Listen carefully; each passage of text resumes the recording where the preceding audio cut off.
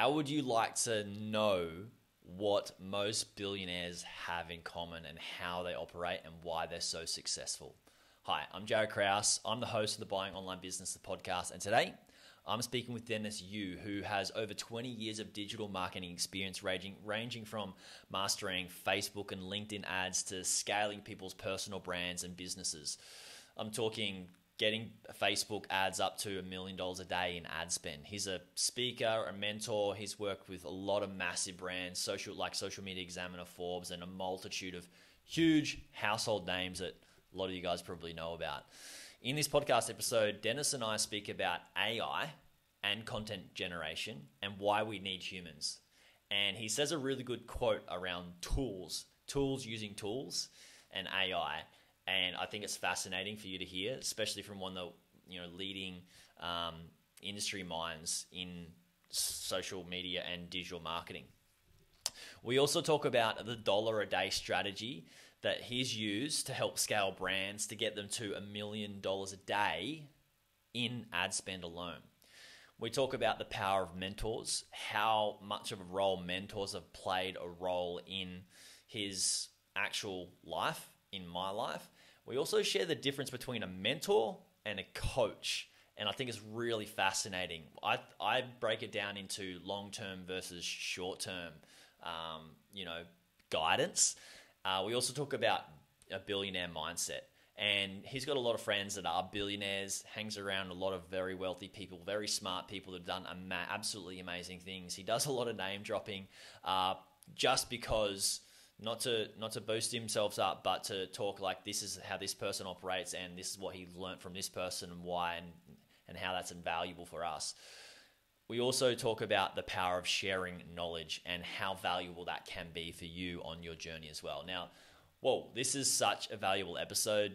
Dennis is a brilliant mind. I'm sure you're absolutely going to love it. Let's dive in. What's up? This is Jared, and I am stoked to have you here. Before we dive into the show, I want to remind you that for a limited time, you can get one-to-one voice note mentoring with me to help you buy and grow your online business.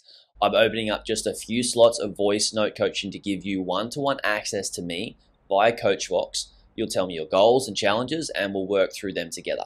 I'll ask questions, I'll tell you what I think, and we'll get you ticking boxes and achieving your online income goals. You can message me anytime, and I'll respond within 48 hours.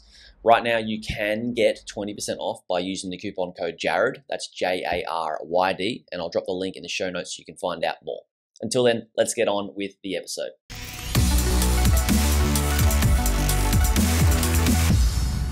Dennis, welcome to the pod. Jared, good to see you. Good to see you too. Now, I just want to dive straight on into it. I want to talk about I want to get to the digital marketing aspect and the paid ads, which is what you're very well known for. But I've also seen you speak about SEO and content creation, right? And the theme of the day, the flavor of the year, I guess, of 2023 is really about AI content, creating AI content, and then mixing it, making it SEO worthy as well. Now, I'm a big believer that SEO is going to evolve as it always has. Maybe not as fast as what most people believe. But have you been talking about content, how to create content strategy that is good for SEO with AI? And what's your take on that?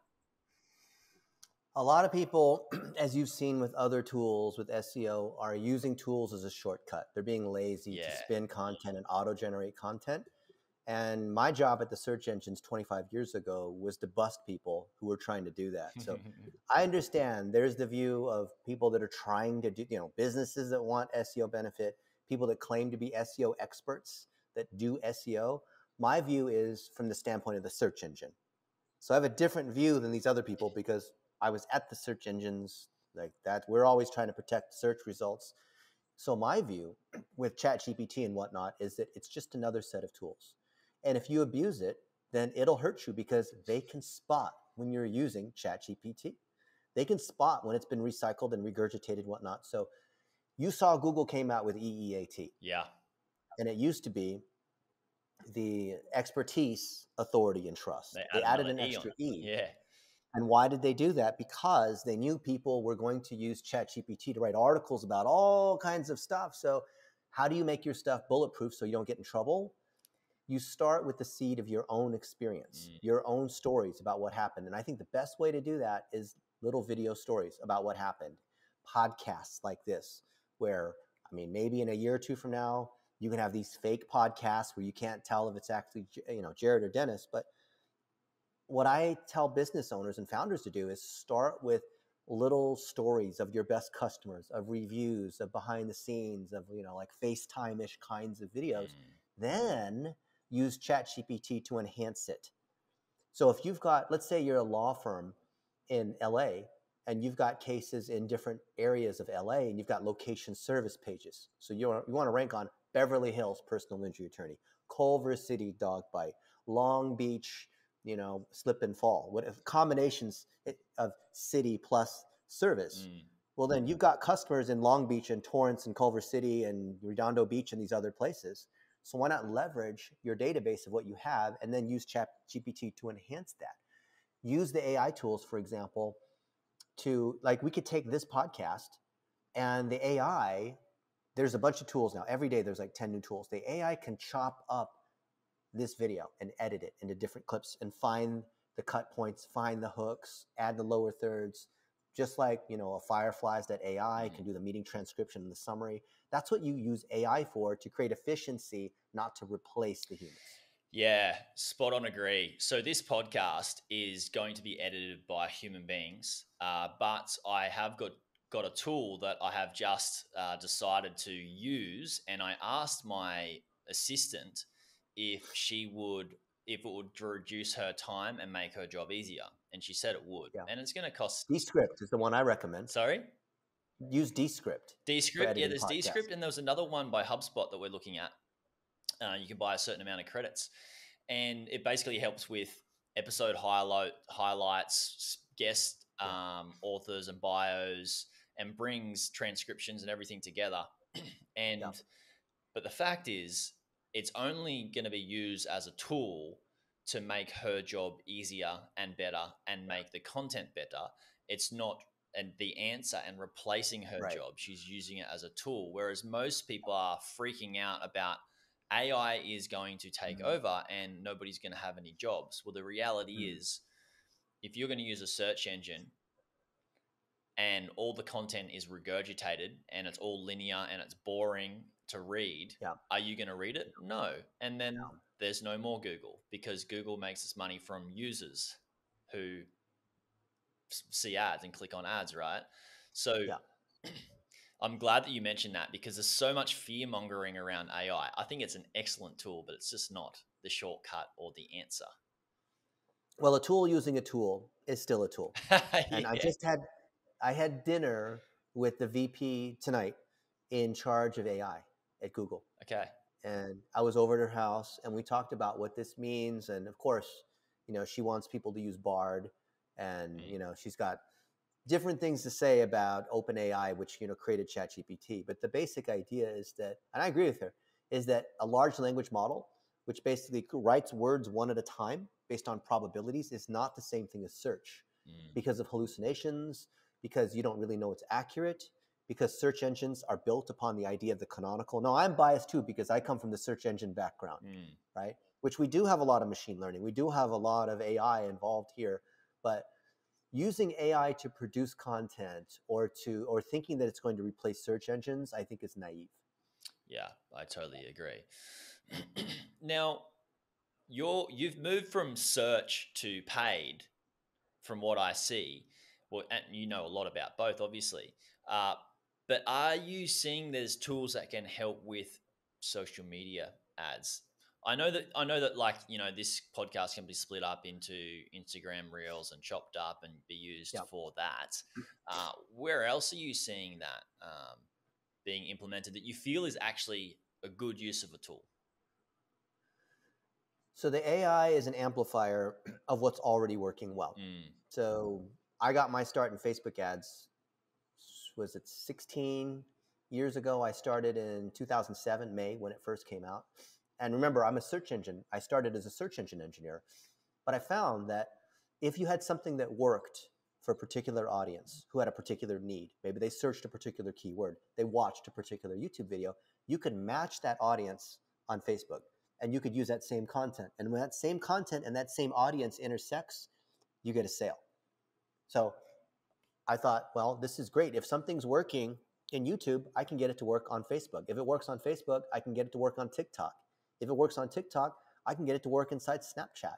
So I don't really see a distinguishing between search and social, except that social might be more driven by who the user is, and search is more on direct intent. But even those lines are being blurred. So the idea of someone being a social media expert versus a search expert is like saying, does someone use their left hand or their right hand? Well, you need both of your hands for different things, right? Yeah. So I guess I've been doing it, this for 30 years, so this makes me look kind of old, but I think it's a false dichotomy to categorize search versus social or TikTok versus Facebook, because if your goal is to sell, you run an online business and you want to get more people to buy, why wouldn't you set all the remarketing pixels at the same time in your tag manager?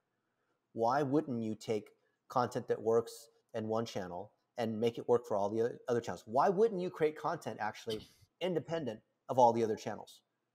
So if you're going to make the content, it can be repurposed to YouTube, to your blog, to the Google My Business, to TikTok, Twitter, whatever, Quora, any of these other places. It just needs to be formatted slightly differently. But if you have something compelling to say, you have knowledge about something, why would you only put it on YouTube?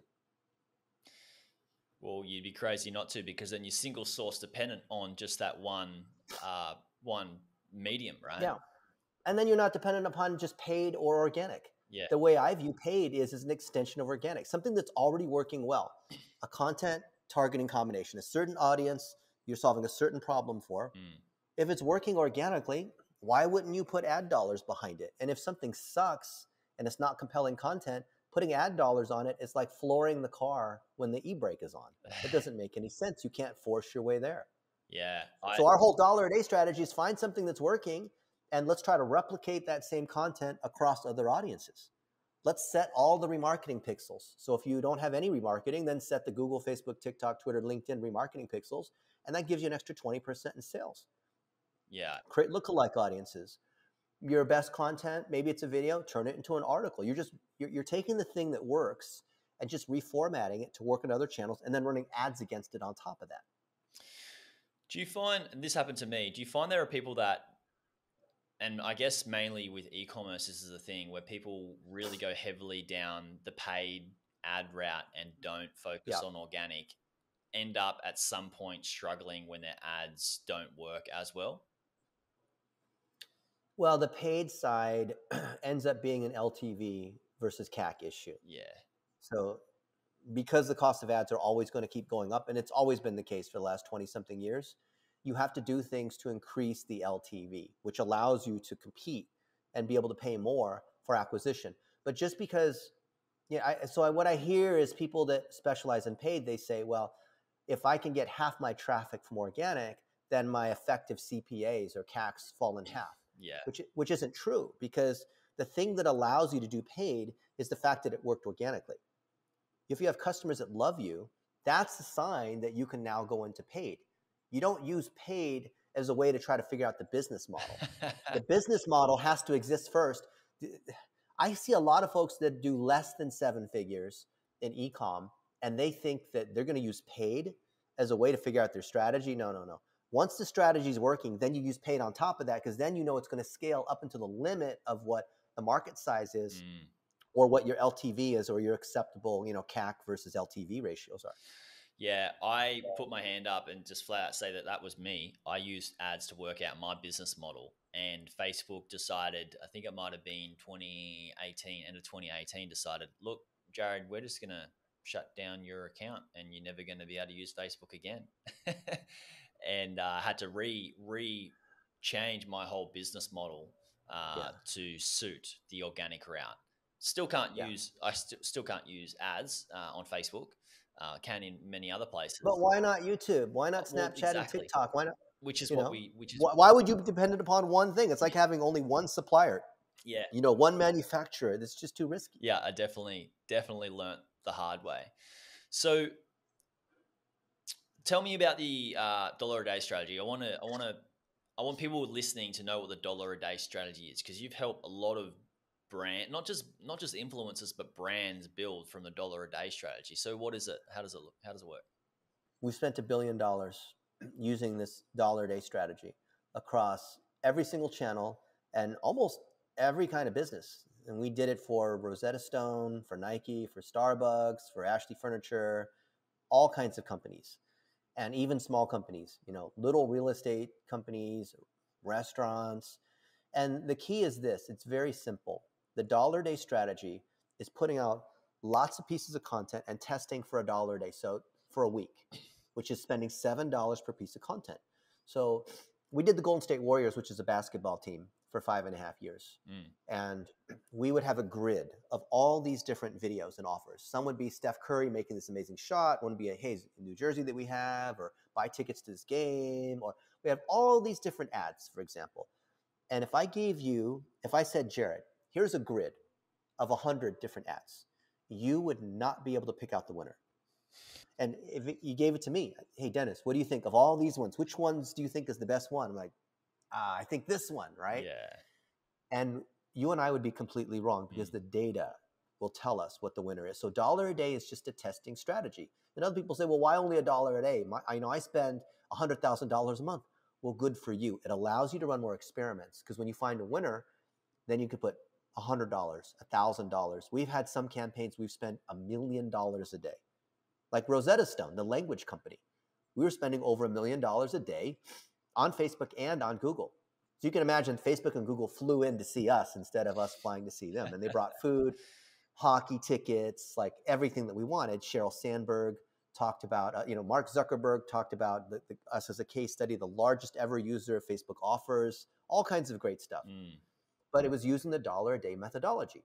Even in horrible, boring industries like Infusionsoft, which is now called Keep, which is marketing automations like HubSpot or ActiveCampaign.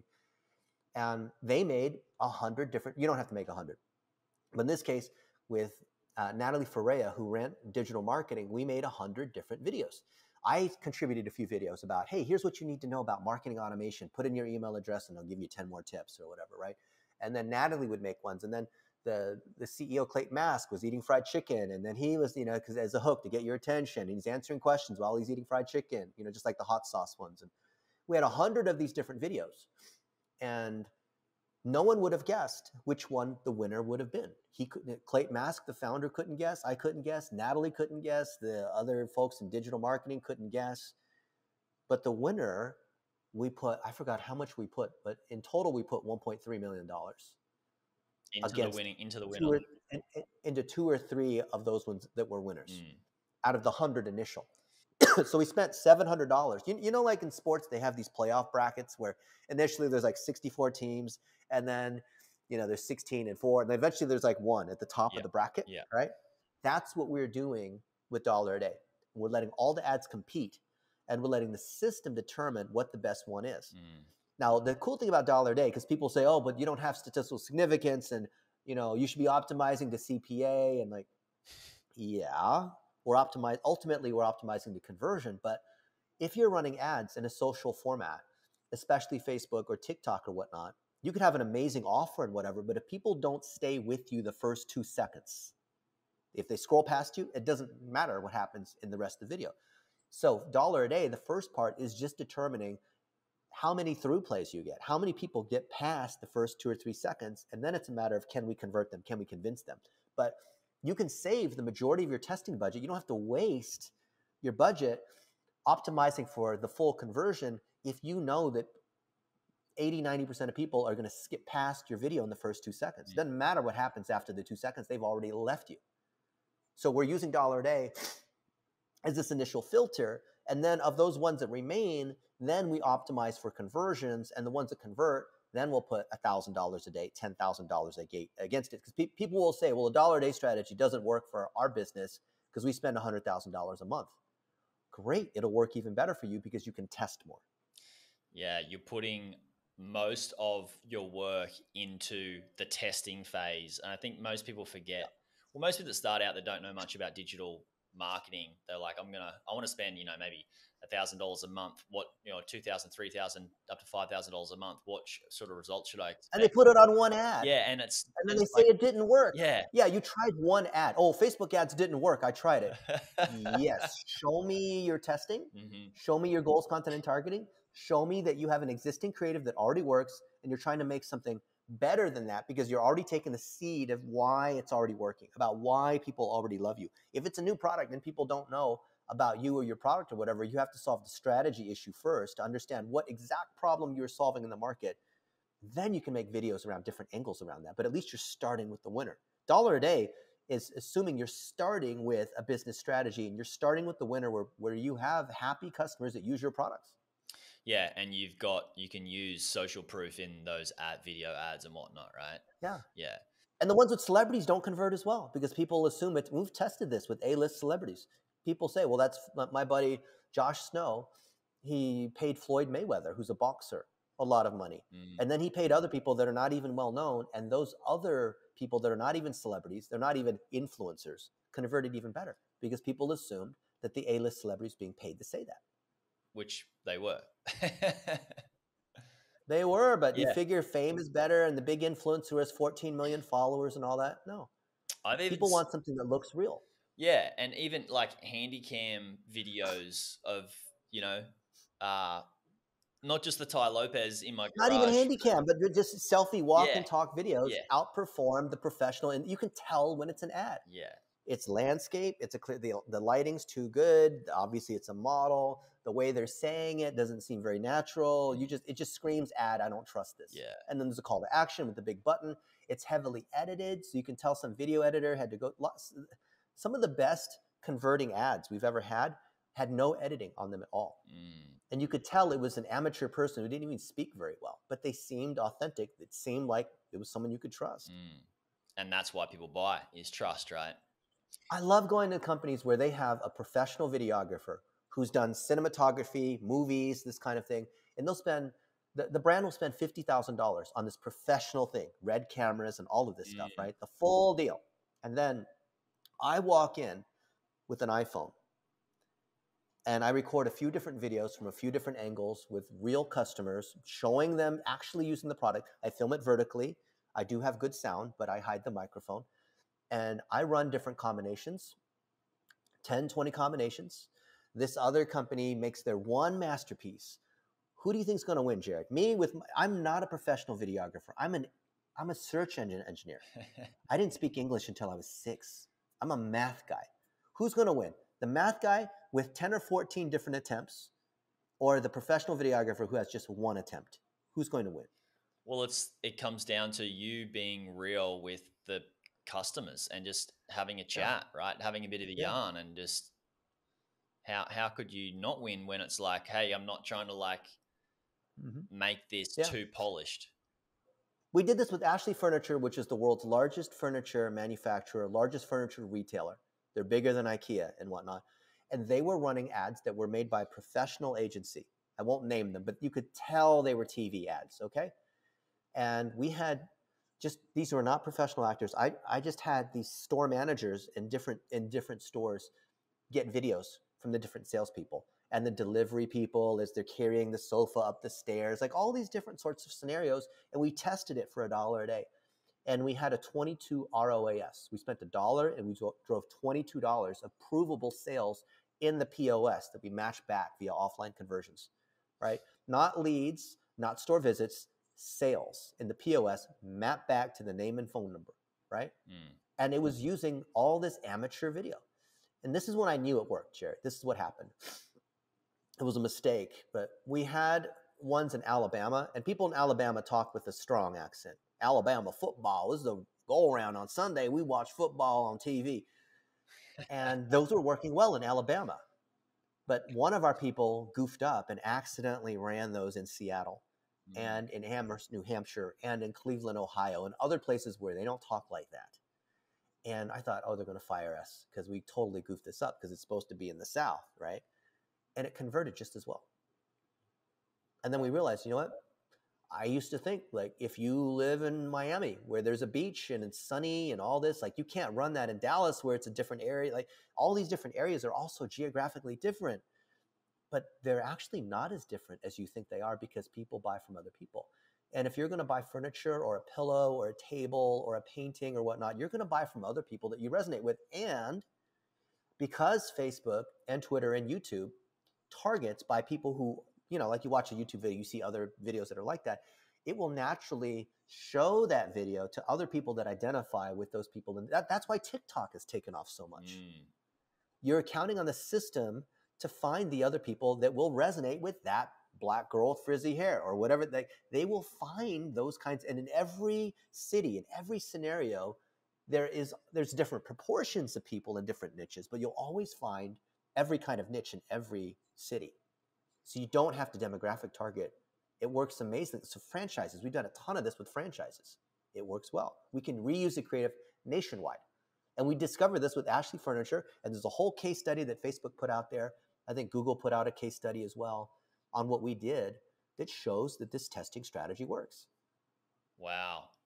Plus, nationally, you get to go across, you get way more data. You get to statistical significance a lot faster, right? Instead of just testing in one market. If something works and you test nationwide, nobody can beat you, right?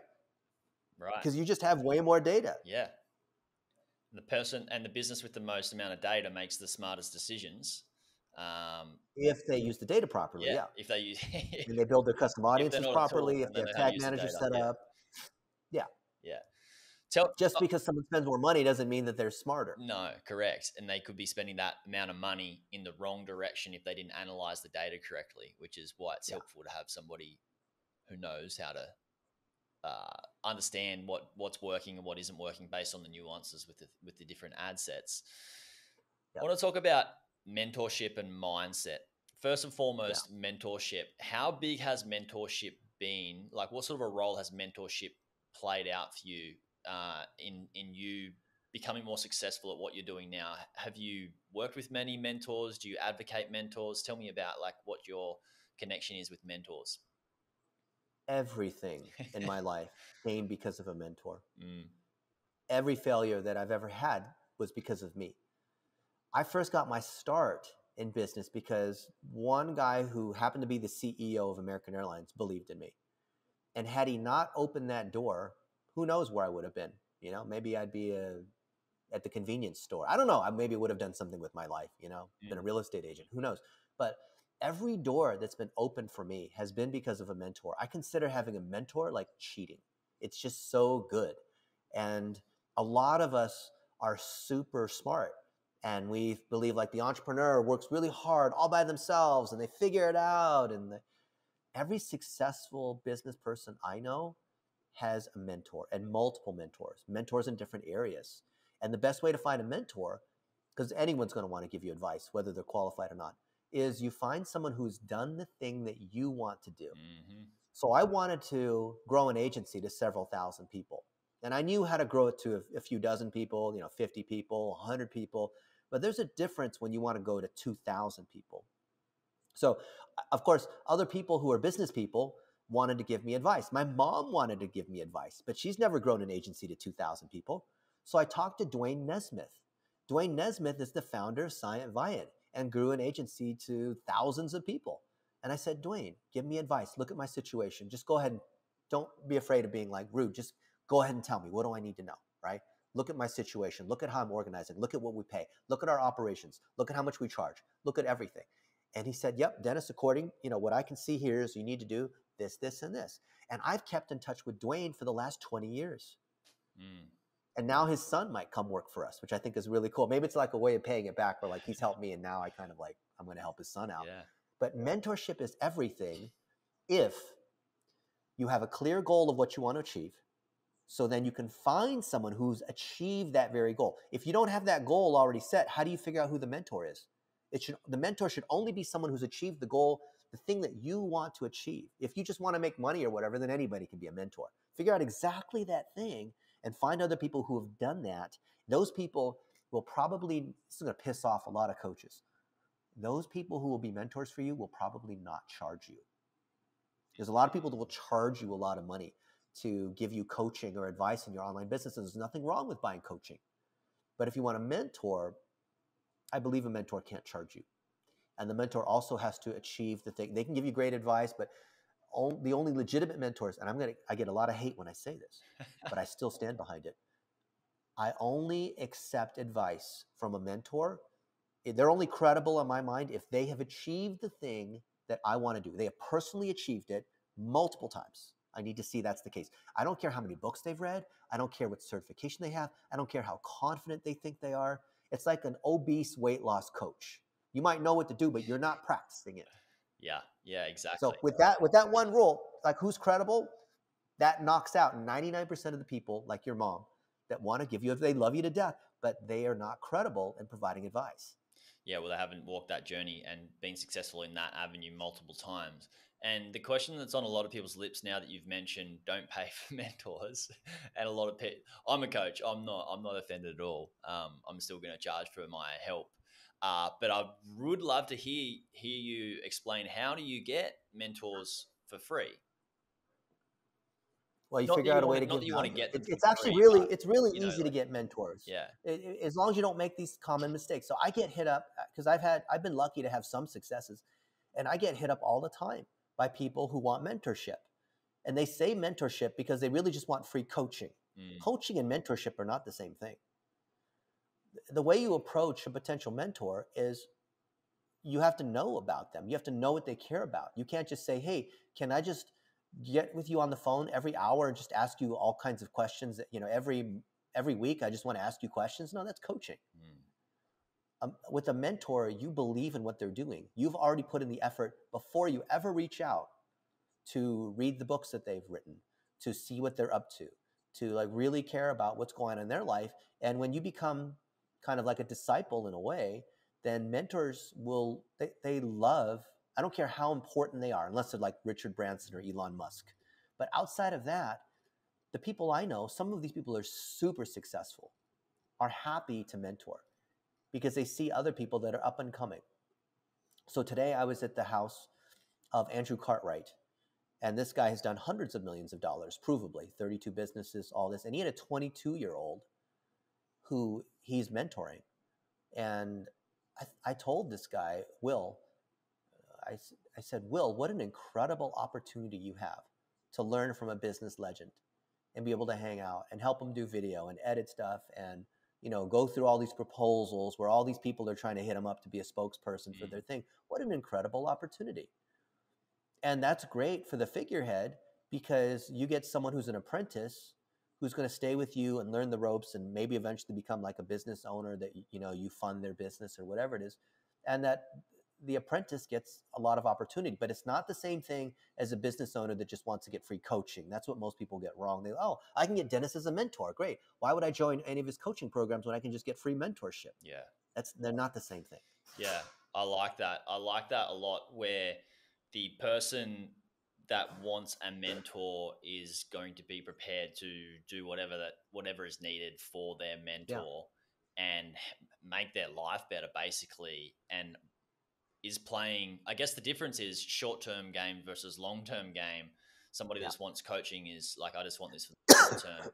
Right. Somebody who wants a mentor is like, hey, I'll work with you for decades, and I know that I'll get something. I'll get the education. Like, I don't even need finances right now. I'll get the education. It doesn't. It's not about decades, but it's some kind of like if you look at the guilds in Europe, you wanted to become a blacksmith or whatever, then you worked as an apprentice for 6 or 7 years. You didn't go to college necessarily, but you worked enough to the point where you could run that business, and that business owner it made economic sense to invest in these younger folks because these could be people that work in your business, that run your business, because you're going to retire at some point, and it makes sense, right? You look at the Jiro Dreams of Sushi, right?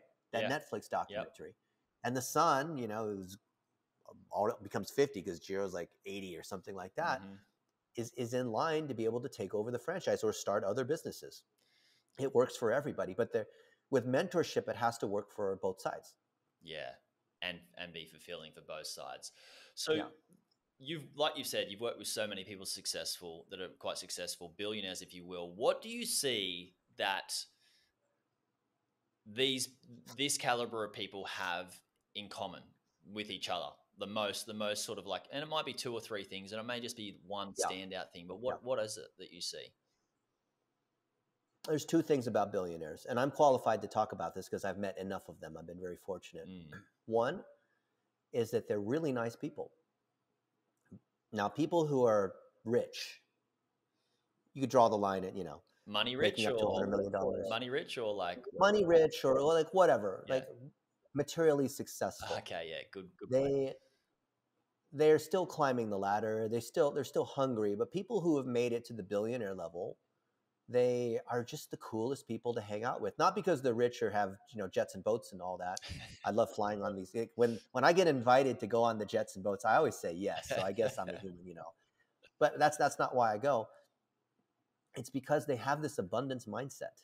So when I was with Naveen Jain, who's a billionaire, it was kind of neat hanging out with him. He and I are having dinner, and other people are coming up. These rude people interrupting us while he and I are having dinner, right? And they're asking questions like, "Hey, one quick, here I got a business pitch. I'd love to tell you about this idea. Maybe you can invest." And like, I'm thinking, you've got to be kidding. Wow. But he would be polite.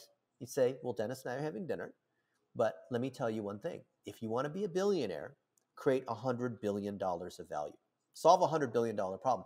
If you want to be a millionaire, solve $100 million problem, right? If you want to be an employee, solve $100,000 problem."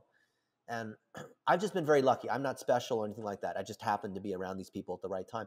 Like I would have dinner all the time with the richest man in the world under 40, who was David Philo before Mark Zuckerberg. And he was at Yahoo. And I just happened to, it's not because I'm special. I just happened to be there in the early days when the thing kind of got going. And David Philo was just the most down to earth kind of dude. He drove this beat up piece of crap BMW. It was like gray, rusted Bondo. He had old shoes. He had t-shirts with holes in them. He did not look like a billionaire, but he was, and he was just totally cool. And he would wait in line like everyone else. It was just cool hanging out with him. So the abundance mindset was something you don't see from everyone else. It's only like people who have made it that don't feel like they have to prove anything to you. You don't see them driving Lamborghinis or like they drive Toyota Priuses and they wear cheap watches. Here, I'll give you another example. And I'm trying to name drop, but I'm just giving you examples because I believe that the only people who can give credible advice are those who have actually done the thing. So I'm with Bill Harnish, who's the guy who funded Costco and Best Buy. He invested to put the money behind these two. You've heard of these companies. And I think we're in Park City, and we're on our way to one of the ski resorts that he owns.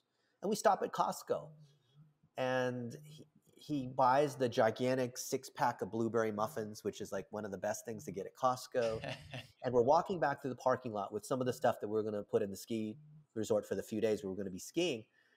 And I noticed out of the corner of my eye, I said, "No, there's a Nike outlet store." And I thought, I just blurted out. I wasn't thinking. I said, "Oh man, I want to get a new pair of running shoes." He's like, "Oh, Dennis, go ahead.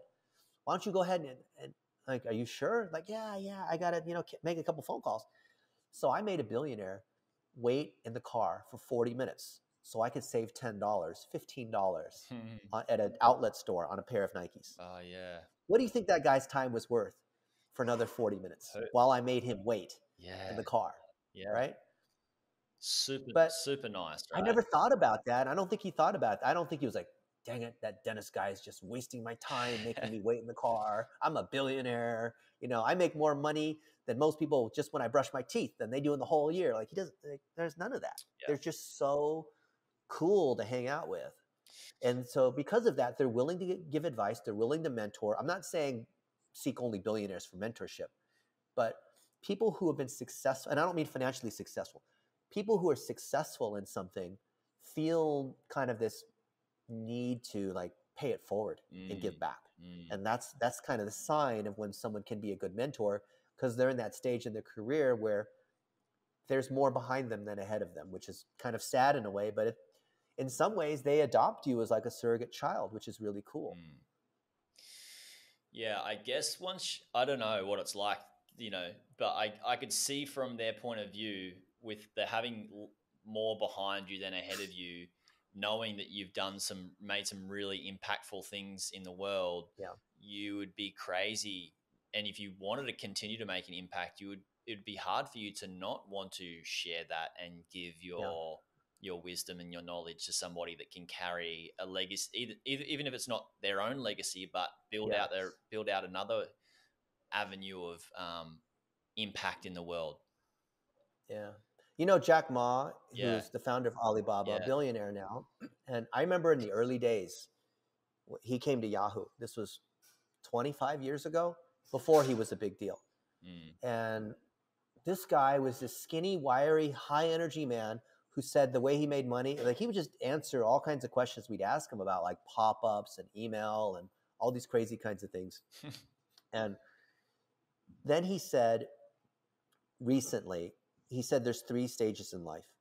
So the first decade in life, you're a worker and you want to, start a career and gain the skills and move up the ladder and make more money, work really, really hard, right? The second decade of your life, you're more like a manager and you're managing a business. You've got people that you work for, you're hiring and firing, you're buying and selling. But then you enter the third decade of your career. And that's when you're a mentor. That's when you're giving back. That's when you're helping others, right? And he said this, I think, when he was officially a billionaire and people said, oh, you're amazing, you're a billionaire. Because, once you become a billionaire, I don't know, I'm not a billionaire, but I've been around enough other people who have, and they've told me, what the deal is. But these people, they undergo this transformation where they, instead of like celebrating and, Scrooge McDuck with all the money, like throwing the money in the air, diving into the swimming pool full of money, like instead of those cartoonish things, you've seen those cartoons. But instead of that, you see them more reflective, more like thinking about how do I make the best use of the rest of my time on this planet. Maybe the best example is if you see Ray Dalio, one of the most successful men on the planet. He's written 2 amazing books, right? Principles, which is how to think objectively and make decisions, and another one about the big long cycle, what's going to happen with the rest of the world and US and China and this kind of thing. And when you see him do this, he is just giving. So it's like sitting down with Ray Dalio, and he's just sharing so much knowledge. And he's on so many podcasts regularly as well. Yeah. Like just and he hanging out. talks about what it's like being in the face, and he's not cocky or boasting or anything like that. But you hear his methodology and how he's thinking about giving back, and that people who think that way are the kind of people you want as a mentor. Yeah. Wow. This has been such a great conversation. I know that we're on the hour here, but I just want to say thank you so much for your time. Thank you so much for coming on. I'm going to link to the definitive guide to TikTok ads, your book. Thank you. I'm also going to link to BizMetrics and your own domain, DennisYu.com. Is there anywhere else we can send people to check out more of your stuff and what you guys are doing with your agency and stuff? Follow me on LinkedIn. Yeah. Follow me on Facebook. Follow me on any channel that you like. And I have content on all of those. I understand, like some people, they prefer to watch YouTube videos, and you'll see all our stuff on Dollar a Day on a HubSpot's channel, Infusionsoft, my own. Some people like to read articles. Like however you like to read, however you like to learn, use that mode, right? And I believe anyone who's an educator respects the fact that people learn in different ways, and you just put your stuff out there across all the channels and just, engage with me on Twitter, whatever your favorite place is. Let's engage. Yeah. Awesome. Guys, there'll be links in the show notes. Check out Dennis Yu. And Dennis, thanks so much for listening. Everybody that is listening, please, please, please. I never really ask for people to subscribe. So I'm not going to even ask for people to subscribe to this. But what I want people to do that are listening, that got value from this, is just share it with somebody, because it's going to be helpful. Yeah, selfishly for Jared and Dennis. But the things that we mentioned here around mindset and how billionaires operate are just great life lessons. And I think it's going to be valuable for you to share this with your friends that are business owners and thinking about getting mentors. The best way to learn something, to lock it, to kick it from short-term into long-term memory, is to share something. Yeah. To put it into practice. And when you share it, it causes you to regroove those brain thoughts to test your comprehension. Like you might think you understand something, but until you have to explain it to someone else, you don't really know whether you know that or not. So it's actually really good for you to be able to share it. And so when I've learned something from somebody, I literally pull out my phone and I have them, hey, let me just make sure I understood you correctly, Jared. What I hear you saying is this, and then they can correct me. And it's an opportunity for me to practice my listening skills. So I think this is a great way just the discipline. Otherwise, you're just like watching TV and it's just entertainment. But if you're doing this to improve yourself, you have to actively be paying attention and sharing it, and then reflecting that against other people who can then tell you what your blind spots are. Spot on. People will hold you accountable to you knowing what you're sharing, and that's really good. Awesome. Thank you so much, Dennis. Really appreciate your time. Hey YouTube watcher, if you thought that video was good, you should check out this video here on the 2 best types of websites beginners should buy. Or check out my playlist on how I made my first 100K from buying websites and how to do due diligence. Check it out. It's an awesome playlist. You'll enjoy it.